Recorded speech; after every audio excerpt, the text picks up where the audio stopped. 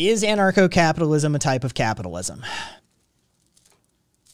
Anyone who's followed political discussion on the net has probably come across people calling themselves libertarians, but arguing from a right-wing pro-capitalist perspective. For most Europeans, this is weird, as in Europe, the term libertarian is almost used in conjunction with socialist or communist. In the US, though, the right has partially succeeded in appropriating the term for itself.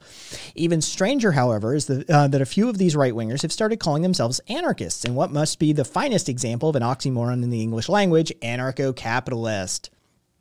Arguing with fools is seldom rewarded, but to allow their foolishness to go unchallenged risks allowing them to deceive those who are new to anarchism. This is what the section of the Anarchist FAQ is for, to show why the claims of these anarchist capitalists are false. Anarchism has always been anti-capitalist, and any anarchism that claims otherwise cannot be a part of the anarchist tradition. So this section of the FAQ does not reflect some kind of debate within anarchism, as many of these types like to pretend, but a debate between anarchism and its old enemy, capitalism. In many ways, this debate mirrors the one between Kropotkin and Herbert Spencer, an English pro-capitalist minimalist statist, at the turn of the 19th century, and as such, it is hardly new.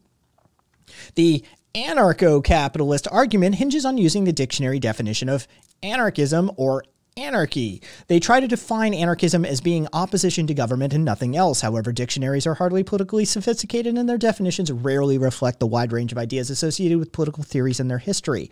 Thus, the dictionary definition is anarchism will tend to ignore its consistent views on authority, exploitation, property, and capitalism, ideas easily discovered if actual anarchist texts have been read. And of course, many dictionaries define anarchy as chaos or disorder, but we never see anarcho-capitalists using that particular definition. Thank you for the follow, whoever that just was. Let's see, Singal, thank you for the follow. And for this strategy to work, a lot of inconvenient history and ideas from all branches of anarchism must be ignored, from individuals like Spooner and Tucker to communists like Kropotkin and Malatesta. Anarchists have always been anti-capitalists. See Section G for more on the anti-capitalist nature of individualist anarchism. Therefore, anarcho-capitalists are not anarchists in the same sense that rain is not dry. Of course, we cannot stop the anarcho-capitalists using the words anarcho, anarchism, and anarchy to describe their ideas. The democracies of the West could not stop the Chinese Stalinist state from calling itself the People's Republic of China, nor could the Social Democrats stop the fascists in Germany calling themselves National Socialists. Nor could the Italian anarcho-syndicalists stop the fascists using the expression National Syndicalism. This does not mean that any of these movements' actual name reflected their content. China is a dictatorship, not a democracy. The Nazis were not socialists. Capitalists made fortunes in Nazi Germany because it crushed the labor movement, and the Italian fascist state had nothing in common with anarcho-syndicalist ideas of decentralized from the bottom-up unions and abolition of state and capitalism.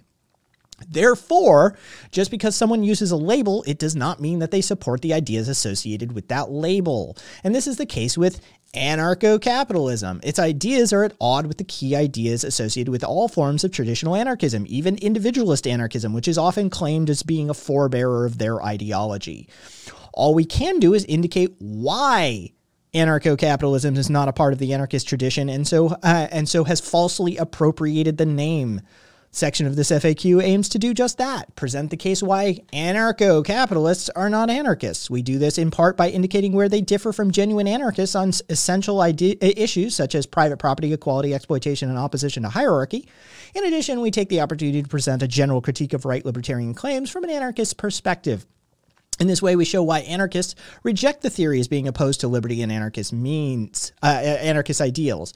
We are covering this topic in an FAQ for three reasons. Firstly, the number of libertarian and anarcho-capitalists on the net means that those seeking to find out about anarchism may conclude that they are anarchists as well. Secondly, unfortunately, some academics and writers have taken their claims of being anarchists at face value, having included their ideology into general accounts of anarchism. These two reasons are obviously related, and hence the need to show the facts of the matter. As we've extensively documented in earlier sections, anarchist theory has always been anti-capitalist. There is no relationship between anarchism and capitalism in any form. Therefore, there is a need for this section in order to indicate exactly why so-called anarcho-capitalists are not anarchists. As will be quickly seen from our discussion, almost all anarchists who become aware of Anarcho-capitalism, quickly rejected as a form of anarchism. The better academic accounts do note that anarchists generally reject the claim, though. The last reason is to provide other anarchists with arguments and evidence to use against these so-called anarcho-capitalists and its claims of being a new form of anarchism. So this section does not, as we noted above, represent some kind of debate within anarchism. It reflects the attempt by anarchists to reclaim the history and meaning of anarchism from those who are attempting to steal its name, just as right-wingers in America have attempted to appropriate the name libertarian for their pro-capitalist views, and by so doing, ignore over 100 years of anti-capitalist usage. However, this section also serves two other purposes. Firstly, critiquing right-libertarian and so-called anarcho-capitalist theories allows us to explain anarchist ones at the same time and indicate why they are better.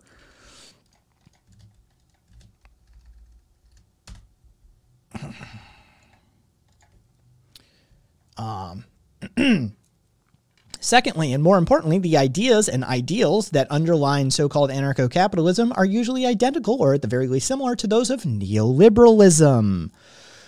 This was noted by Bob Black in the 1980s when a, quote, wing of the Reaganist right has obviously appropriated with suspect selectivity such libertarian themes as deregulation and volunteerism. Ideologues indignant that Reagan has travestied their principles. Tough shit.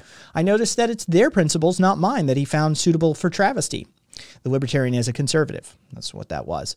This was echoed by Noam Chomsky 2 decades later when, quote, nobody takes right-wing libertarianism seriously as everyone knows that a society that worked by its principles would self-destruct in 3 seconds. The only reason why some people pretend to take it seriously is because you can use it as a weapon. See Understanding Power, page 200. As neoliberalism is being used as an ideological basis of the current attack on the working class, critiquing so-called anarcho-capitalism and right libertarianism also allows use to build theoretical weapons to use to resist this attack and aid the class struggle. A few more points before beginning. When debating with libertarian or so-called anarcho-capitalists, it's necessary to remember that while they claim real capitalism does not exist, anybody? Has anybody heard a particular person claim that that's just not real capitalism? That's not true capitalism. It's almost like I've heard this argument before from somewhere. Interesting. Okay. Interesting. Well, they claim that real capitalism does not exist because all existing forms of capitalism are statist. They will claim that all the good things we have, advanced medical technology, consumer choice of products, etc., are nevertheless due to capitalism. Interesting. Yet, if you point out that any problems in modern life, these will be blamed on statism. Since there has never been and never will be a capitalist system without some sort of state, it's hard to argue against this so-called logic. Many actually use the example of the internet as proof of the power of capitalism, ignoring the fact that the state paid for its development before turning it over to companies to make a profit from it, and a vast majority of the technologies that underpin it were developed using a communalistic or communistic style of open source technology development. Similar points can also be made about numerous other products of the capitalism and the world we live in. To artificially separate one aspect of the complex evolution fails to understand the nature and history of the capitalist system. In addition to this ability to be selective about the history and results of capitalism, their theory has a great escape clause. If wealthy employers abuse the power or rights of the working class, as they have always done, then they have, according to the quote-unquote libertarian ideology, ceased to be capitalists. This is based upon the misperception that an economic system that relies on force cannot be capitalistic. This is very handy as it can absolve the ideology from blame for any excessive oppression which results from its practice. Thus, individuals are always to blame, not the system that generated the opportunities for abuse they freely used. Anarchism has always been aware of the existence of free market capitalism, particularly its extreme minimal state wing, and has always rejected it. As discussed in Section 7, linked in the FAQ, anarchists from Proudhon onwards have rejected the idea of any similar aims and goals, and significantly vice versa. As academic Alan Carter notes, anarchist concern for equality as a necessary precondition for genuine freedom means, quote, That is one very good reason for not confusing anarchists with liberals or economic libertarians. In other words, for not lumping together everyone who is in some way or another critical of the state. It's why calling the likes of Nozick anarchists is highly misleading. Some notes on anarchism, page 141 to 145 in Anarchist Studies, volume 1, number 2, and page 143, if you want those quote citations. So anarchists have evaluated quote-unquote free market capitalism and rejected it as non-anarchist for over 150 years. Attempts by so-called anarcho-capitalists to say that their system is anarchistic flies in the face of this long history of anarchist analysis. That some academics fall for their attempts to appropriate the anarchist label for the ideology is false premise. I did non-binary. It is, quote, it is judged to be anarchism largely because some anarcho-capitalists say they are anarchists and because they criticize the state. See Peter Sabatini, Social Anarchism, number 23, page 100. More generally, we must stress that most, if not all anarchists, do not want to live in a society just like this one, but without state coercion and the initiation of force. Anarchists do not confuse freedom with the right to govern and exploit others, nor with the ability of being able to change masters. It is not enough to say we can start our own cooperative business in such a society. We want the abolition of the capitalist system of authoritarian relationships, not just in change of bosses or the possibility of little islands of liberty within a sea of capitalism, islands which are always in danger of being flooded and our activity destroyed. Thus, in this section of the FAQ, we will analyze many so-called anarcho-capitalist claims on their own terms. For example, the importance of equality in market, or why capitalism cannot be reformed away by exchanges on the capitalist market. But it does not mean we desire a society nearly identical to the current one. Far from it, we want to transform the society into one more suited for developing and enriching individuality and freedom. But before we can achieve that, we must critically evaluate the current society and point out its basic limitations. Finally, we will dedicate this section of the FAQ to those who have seen the real face of free market capitalism at work, the working men and women, anarchist or not, NB friends as well, murdered in the jails and concentration camps or on the streets by hired assassins of capitalism. That is the prefix. That is the prefix. I'm going to do a couple of sections here. Well, not a couple of sections, but I'm going to try and get through the first section. Maybe. So, are so-called anarcho-capitalists really anarchists? In a word, no. All right, we done here? Oh, you want like words and reasons and stuff, huh? All right, fine. Fair enough, Kez. Sleep well. Okay, well, I suppose.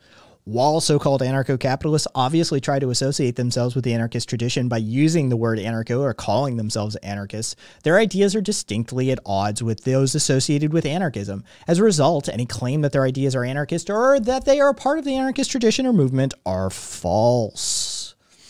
So-called anarcho-capitalists claim to be anarchists because they say they oppose the government. As such, as noted in the last section, they use a dictionary definition of anarchism. However, this fails to appreciate the anarchism as a political theory, not a dictionary definition.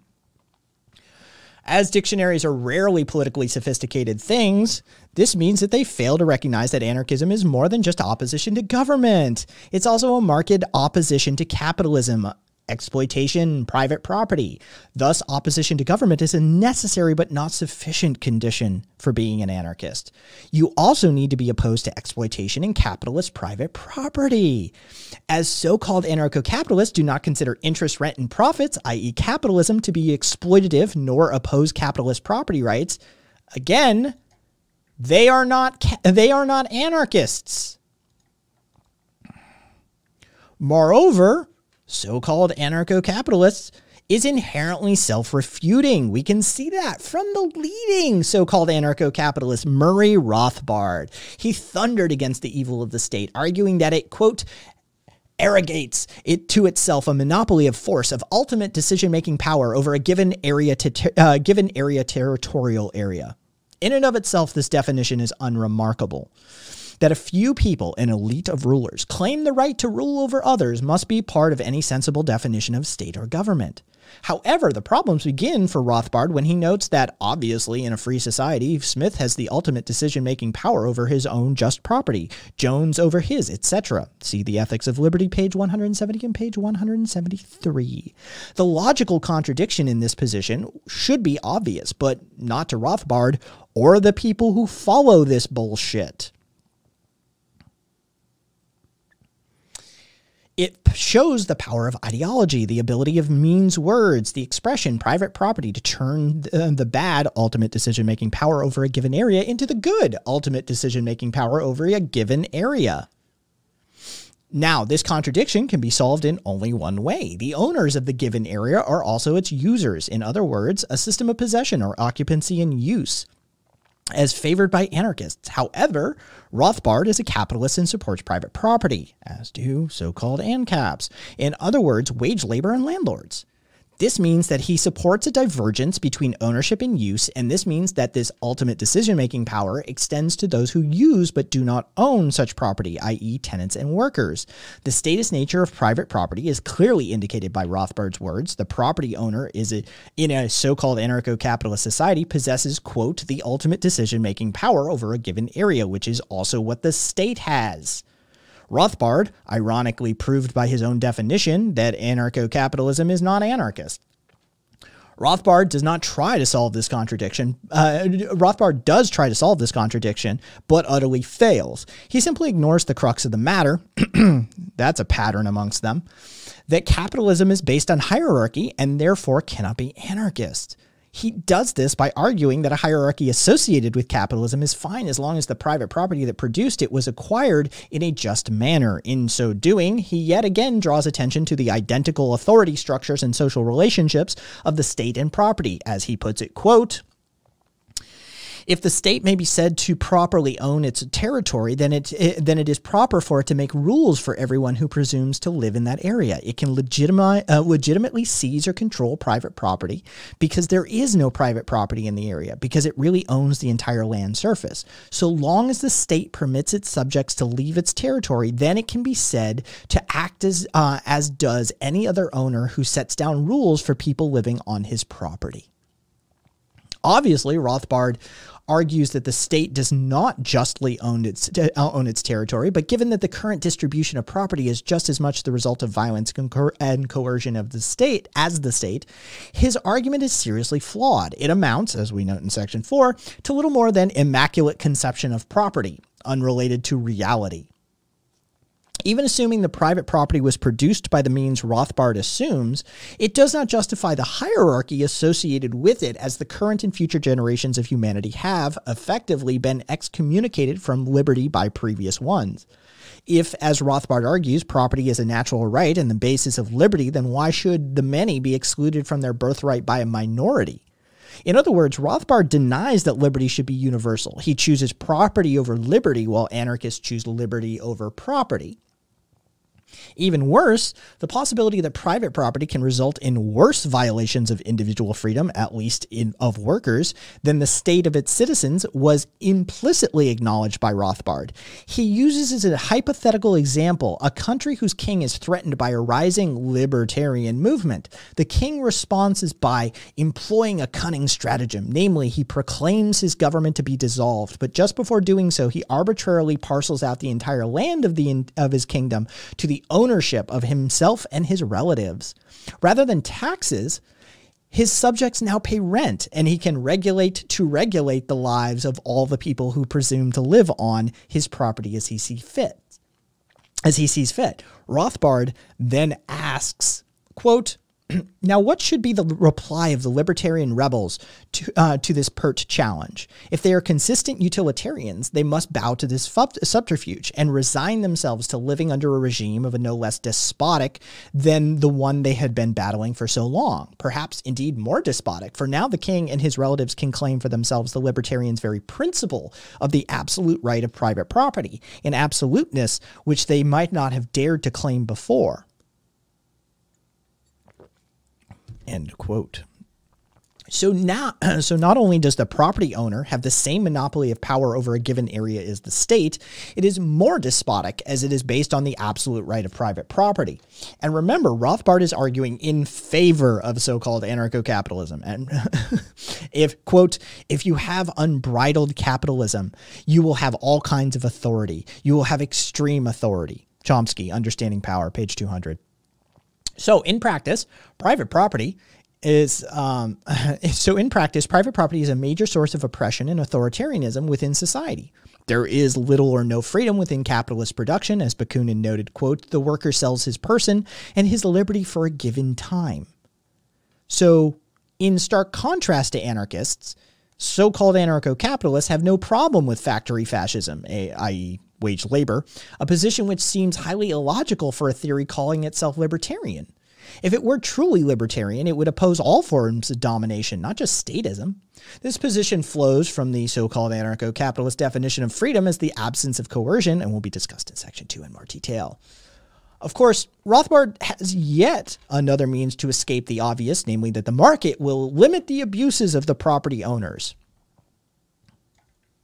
Heard this one too before?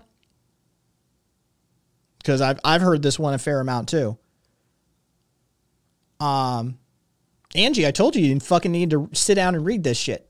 They're not anarchists, Angie. They're not anarchists.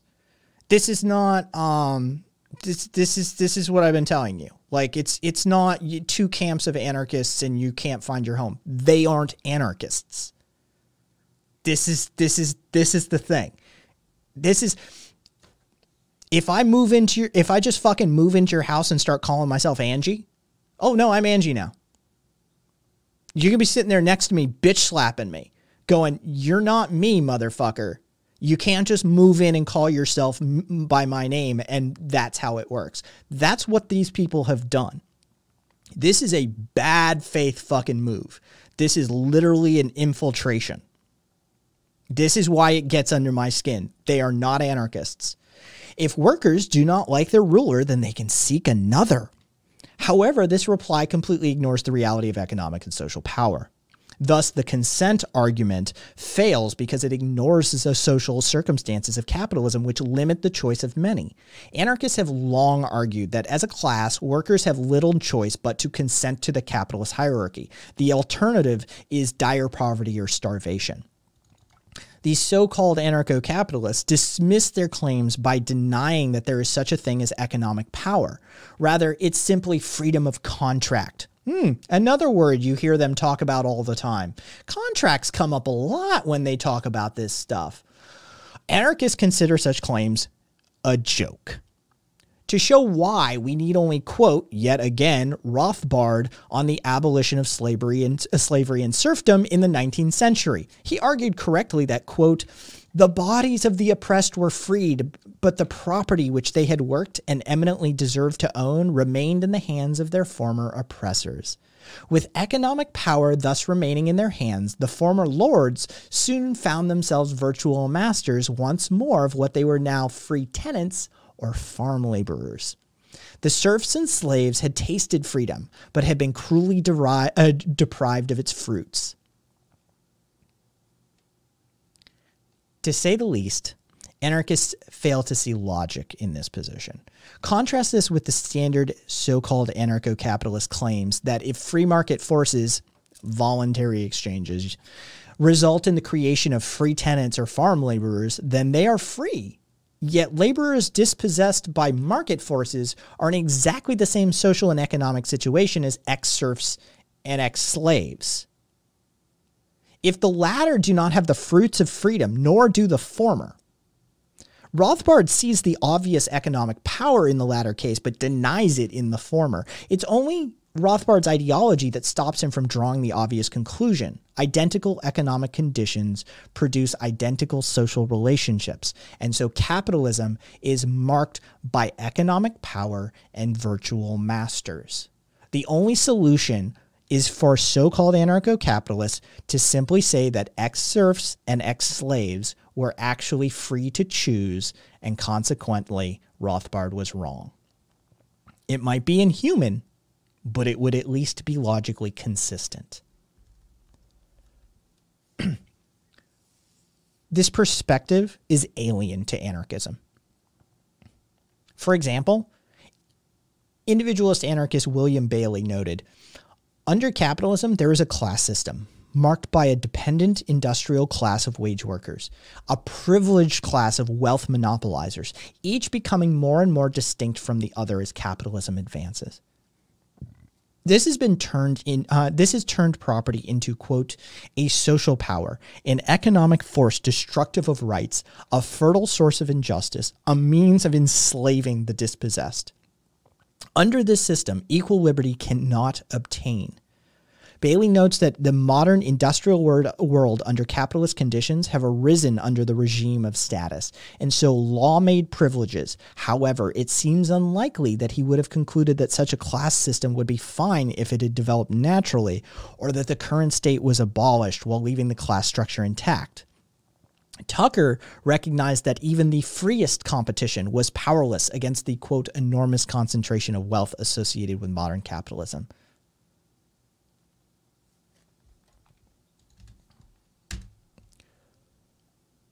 Normally, I'd be just like literally just doing this like straight through. Why can't we? But like I've made these arguments so many fucking times at this point. But we're literally doing a full run of this because apparently people need to hear this verbatim. Therefore, anarchists recognize that, quote, free exchange or consent in unequal circumstances. Well, the link is in chat. If you're looking at chat, why can't we be friends? Like it's the link. I just put the link in chat. Therefore, anarchists recognize that free exchange or consent in unequal circumstances will reduce freedom as well as increasing individuality between individuals and classes. In other words, inequality will produce social relationships which are based on hierarchy and domination, not freedom. As again, Noam Chomsky managed to put it, so-called anarcho-capitalism, in my opinion, is a doctrinal system which, if ever implemented, would lead to forms of tyranny and oppression that have few counterparts in human history. There isn't the slightest possibility that its, in my view, horrendous ideas would be implemented because they would quickly destroy any society that made this colossal error. The idea of free contract between the potentate and his starving subject is a sick joke. Thanks for the follow. Perhaps worth some moments in an academic seminar exploring the consequences of, in my view, absurd ideas, but nowhere else. You can read this on Anarchism, interview with Tom Lane, 1996, Noam Chomsky. Clearly then, by its own arguments, so-called anarcho-capitalism is not anarchist.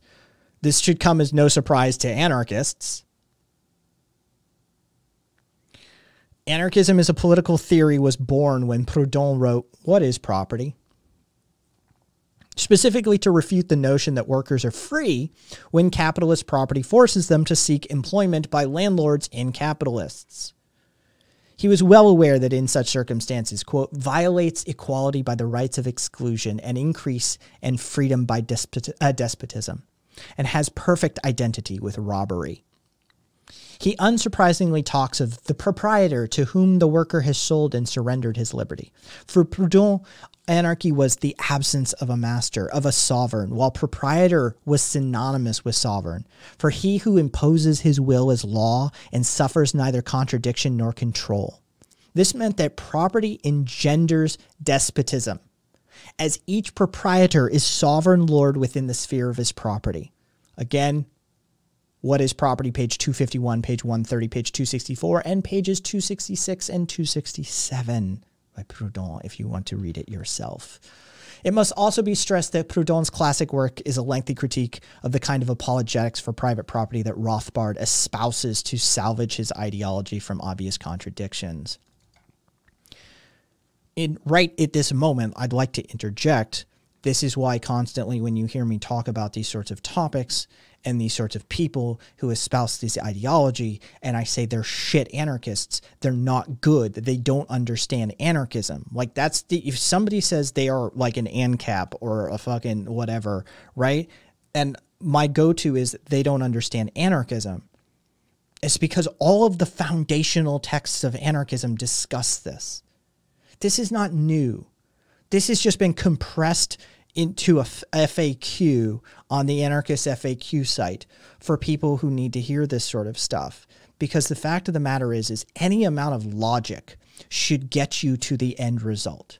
If you can look at capitalism through an anarchist lens, you immediately see coercive elements. You immediately see oppressive elements. You immediately see a hierarchy. You see unjust authority. You see unbalanced power dynamics. Any anarchist analysis looks at this and goes, yeah, no, that's got to go, right? Just like the state, right? It immediately clicks. It immediately clicks. But you got these motherfuckers running around making these arguments, and it's like, no, you don't understand anarchism, right? Like, they're like, the only thing that springs to mind is like actual doctors on like Facebook arguing with the do your research crowd. Right? Like, you need to do your research. I've got like 2 PhDs in molecular biology and immunology, and I'm arguing with a Facebook Karen right now, right? It's shit like that. Do I defend all text from the link? What kind of fucking straw man bullshit are you trying to set me up for?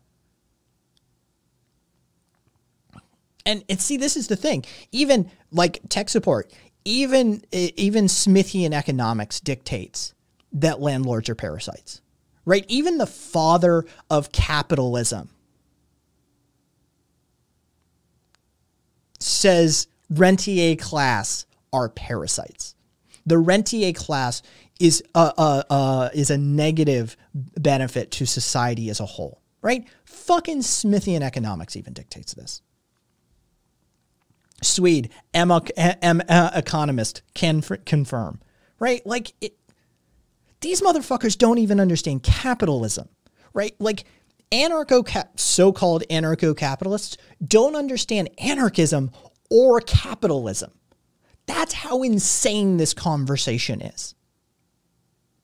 That's why the only thing I can compare it to is with people with like actual medical degrees having to argue with like Facebook do your research Karens.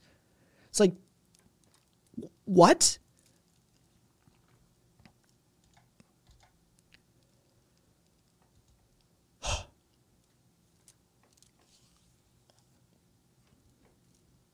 Ironically, Rothbard repeats the same analysis as Proudhon, but draws the opposite conclusion and expects to be considered an anarchist.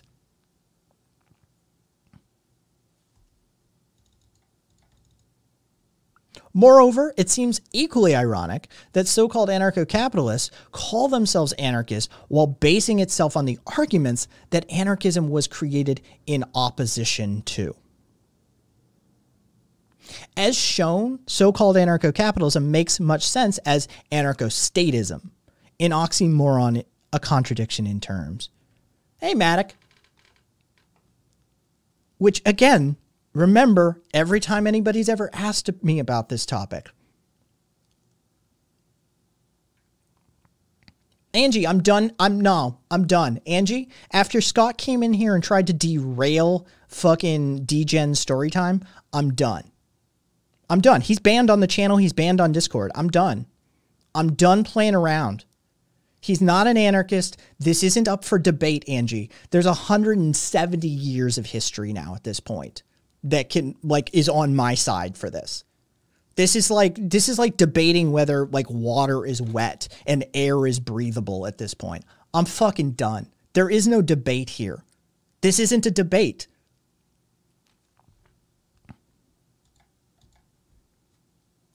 This is, as I was pointing out, this is why every single time I've ever brought up this topic is that it is an inorganic, bad faith argument attempted to invade a space, right? This is not a thing. You can't have a hierarchical heterarchy. You can't have a vertical horizontal. You can't have a coercive-less coercive. You can't have an oppressive-less oppressive. That's just not how shit works.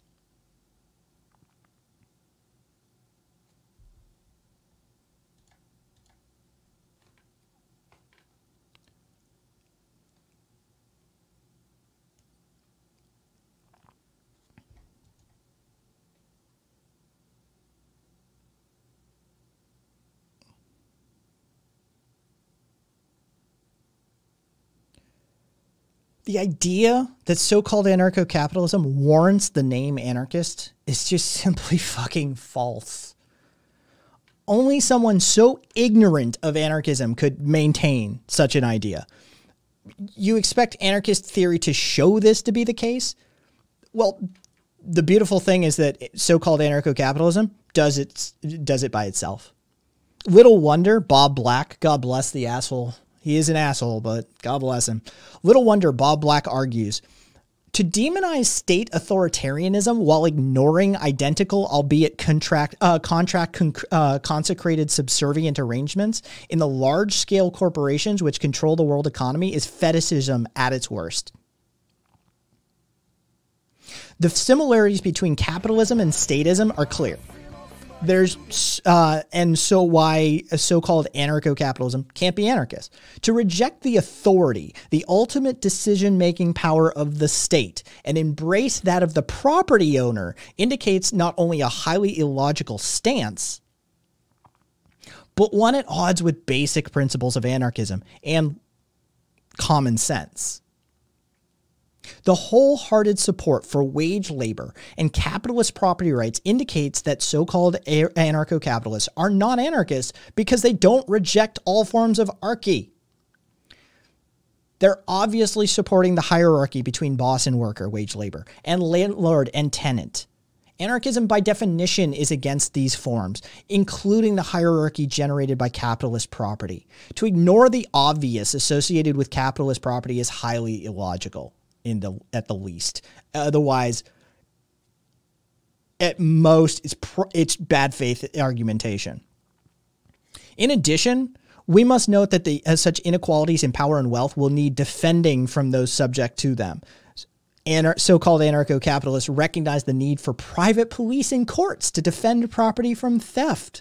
And anarchists add to defend the theft and despotism associated with property. Due to its support of private property and thus authority, so-called anarcho-capitalists end up retaining a state in its so-called anarchy. Namely, a privatized state, whose existence its proponents attempt to deny simply by refusing to call it a state, like an ostrich hiding its head in the sand, which they don't do, by the way. As Albert Meltzer put it, common sense shows that any capitalist society might dispense with a state, but it could not dispense with organized government or a privatized form of it. If there were people amassing money and others working to amass it for them, the philosophy of so-called anarcho-capitalism dreamed up by the libertarian New Right has nothing to do with anarchism as known by the anarchist movement. It is a lie, patently unbridled capitalism needs some force at its disposal to maintain class privilege, either from the state itself or from private armies. What they believe is in fact a limited state. That us, one in which the state has function to protect the ruling class, does not interfere with exploitation and comes as cheap as possible for the ruling class. The idea also serves another purpose, a moral justification for bourgeois consciences in avoiding taxes without feeling guilty. Anarchism, Arguments For and Against, page 50. For anarchists, this need of capitalism for some kind of state is unsurprising. For, quote, anarchy without socialism seems equally as impossible to us as socialism without anarchy. For in such a case, it would not be other than the domination of the strongest and would therefore set in motion right away the organization and consolidation of the domination. That is the constitution of government. Malatesta, Life and Ideas, page 148. Because of this, the so-called anarcho-capitalist rejection of anarchist ideas on capitalist property, economics, and the need for equality, they cannot be considered anarchists or a part of anarchist tradition. Thus, anarchism is far more than the common dictionary definition of no government. It entails being against forms of hierarchical, unjustified authoritarianism, including those generated by capitalist property. This is clear from the roots of the word anarchy. An, without, archos, ruler, without, ruler. Is your landlord in charge of your property that you live on? Yes. Can they set rules for you to live by? Yes. Can your boss at your job set rules for you to? Yes. Ruler, ruler, ruler. It's in the word. As Rothbard himself acknowledges, yeah, I know, right, Swede? The property owner is the ruler of their property, and therefore those who use it. For this reason, so-called anarcho-capitalism cannot be considered a form of anarchism. An actual anarchist must logically oppose the authority of the property owner along with that of the state. Let's see. Lost my place there.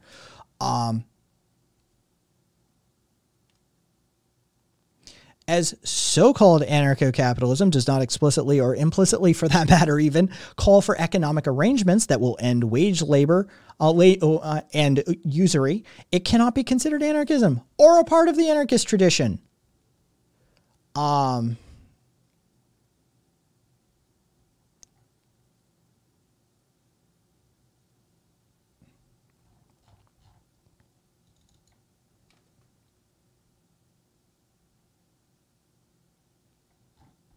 You know what? Okay. Political theories should be identified by their actual features in history rather than labels. Once we recognize that, we soon find out that so-called anarcho-capitalism is an oxymoron. Anarchists and so-called anarcho-capitalists are not a part of the same movement or tradition. Their ideas and aims are in direct opposition of all kinds of anarchists. While anarchists have always opposed capitalism, so-called anarcho-capitalists have embraced it. And due to this embrace, their so-called anarchy will be marked by extensive differences in wealth and power, differences that will show themselves in relationships based upon subordination and hierarchy, such as wage labor, not freedom. Little wonder that Proudhon argued that property is despotism. It creates authoritarianism and hierarchical relationships between people in a similar way to statism.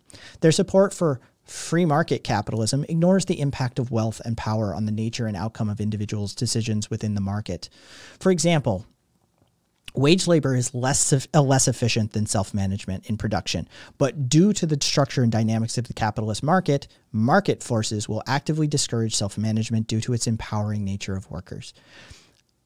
In other words, a developed capitalist market will promote hierarchy and unfreedom in production in spite of its effects on individual workers and their wants. Thus, free market capitalism tends to reinforce inequalities of wealth and power, not eliminate them. Furthermore, any such system of economic and social power will require extensive force to maintain it, and so-called anarcho-capitalist systems of competing defense firms will simply be a new state enforcing capitalist power, property rights, and law. Overall, the lack of concern for meaning freedom within production and the effects of vast differences in power and wealth within society as a whole makes so-called anarcho-capitalism little better than anarchism for the rich. Emma Goldman recognized this, God love her, when she argued that rugged individualism has meant all the individualism for the masters, in whose name political tyranny and social oppression are defended and held up as virtues, while every aspiration and attempt of man to gain freedom is denounced as evil in the name of that same individualism. Read Emma Speaks, page 112. And as such is no anarchism at all. So unlike anarchists, so-called anarcho-capitalists do not seek the abolition of the proletariat, to use Proudhon's expression, via changing capitalist property rights and institutions. Thus, so-called anarcho-capitalists and the anarchists have different starting positions and opposite ends in mind, and so they cannot be considered a part of the same tradition. As we discuss further in later sections, the so-called anarcho-capitalist claims of being anarchists are bogus simply because they reject so much of anarchist tradition as to make what they do accept non-anarchists in theory and practice. Little wonder Peter Marshall said, quote, "Few anarchists would accept the anarcho-capitalists into the anarchist camp since they do not share a concern for economic equality and social justice, demanding the impossible." Page 565. We'll keep going through the document as the days and weeks and potentially years